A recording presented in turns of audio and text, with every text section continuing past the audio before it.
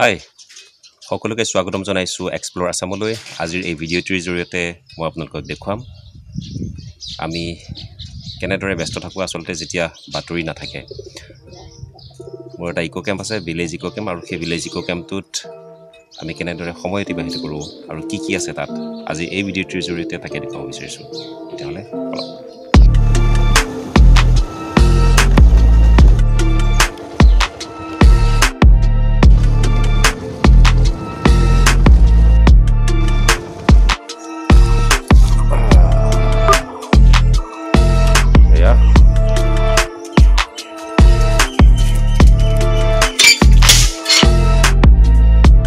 লকটো কৰি থোৱাটো বিৰাট জৰুৰী কাৰণ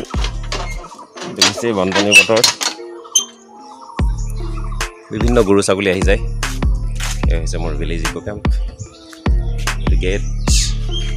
এফালে পৰিৱেশ বানপানী হৈছে কিছু কিছু ঠাইত এতিয়াও বানপানী আছে আৰু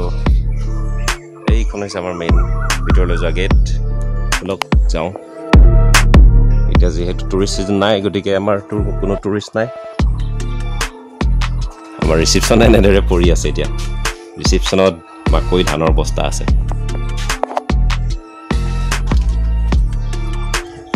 গতিকে চাই থাকক আজিৰ এই বিশেষ ভিডিঅ'টি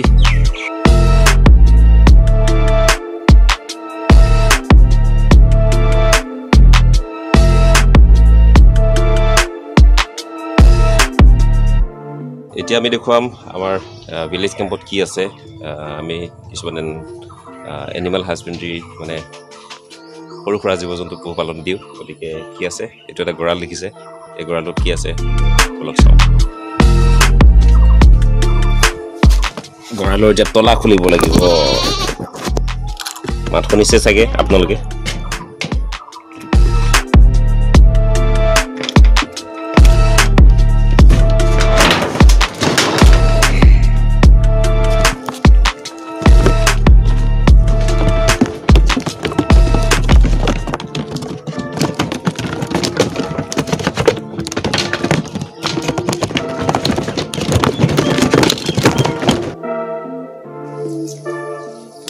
সিহঁতে কি ধুনীয়াকৈ সুন্দৰকৈ খাই আছে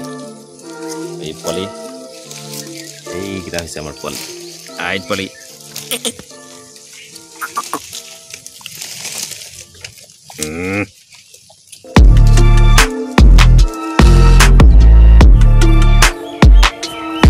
এইকেইটা দিছে সৰু সৰু পোৱালি আমাৰ 1 মাহ পাৰ হৈ গৈছে আৰু ইয়াৰ হৈছে প্ৰায় 5 মাহ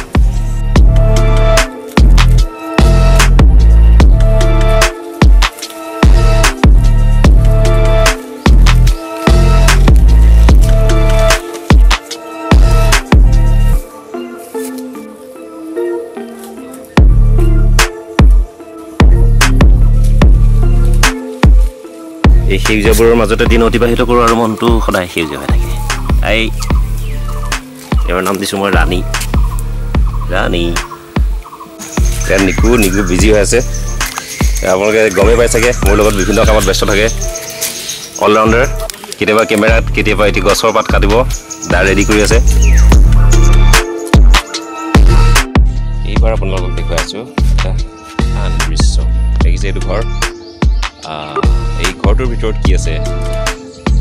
চাওঁ এইবিলাক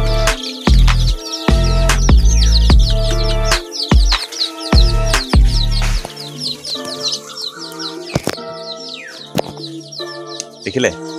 এইবিলাক হৈছে লোকেল চিকেন আপোনালোকে যে খায় লোকেল চিকেন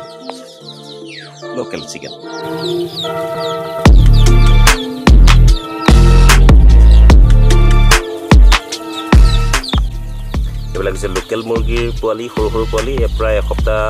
10 দিনমান হ'ব লাগে এনেদৰে আজৰি সময়ত সিহঁতৰ লগতে ব্যস্ত থকা যায় এইজোপা হৈছে ষ্টাৰ ফ্ৰুট অৰ্থাৎ কি গম পাইছেনে এইটো কৰ্দৈ যিমানবিলাক গছ আছে মোৰ তাত চবৰে এনেদৰে নামাকৰণ কৰিছোঁ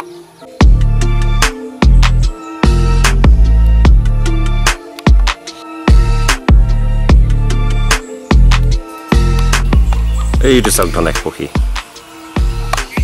মোৰ কেম্পাছত এই ধনেশ পক্ষী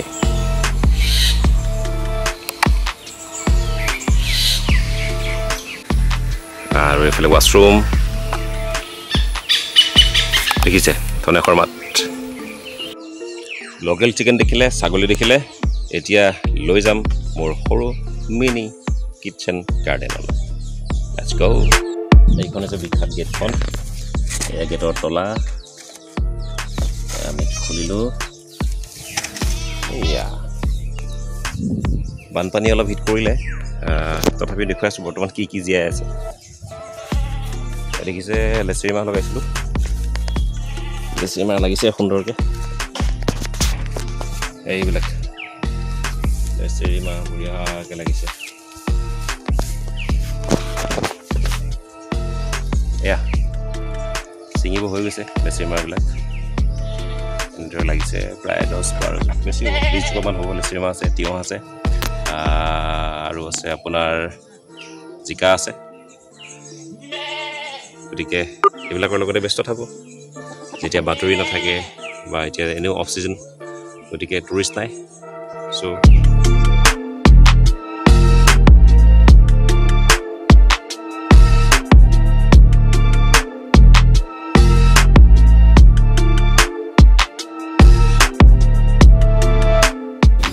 লেচেৰী মাহ এটা দুটা জাতৰ আছে এটা ক'লা আৰু এটা বগা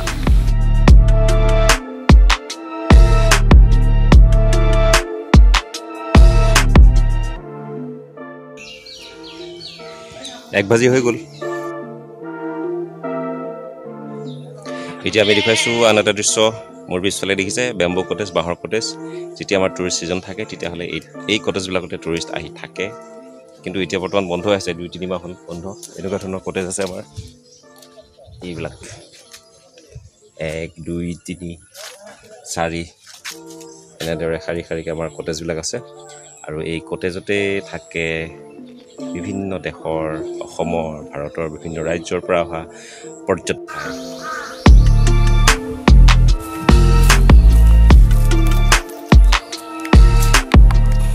এনেদৰে কপৌ ফুল লগোৱা আছে প্ৰতিজোপা তামোল গছত ভিডিঅ'টি উপভোগ কৰাৰ বাবে সকলোকে ধন্যবাদ জ্ঞাপন কৰিছোঁ আপুনি যদি ভাল পাইছে ভিডিঅ'টো তেতিয়াহ'লে লাইক কৰিব কমেণ্ট কৰিব আৰু শ্বেয়াৰ কৰিব লগতে ছাবস্ক্ৰাইব কৰিব আপোনাৰ প্ৰিয় YouTube channel explore thank you very much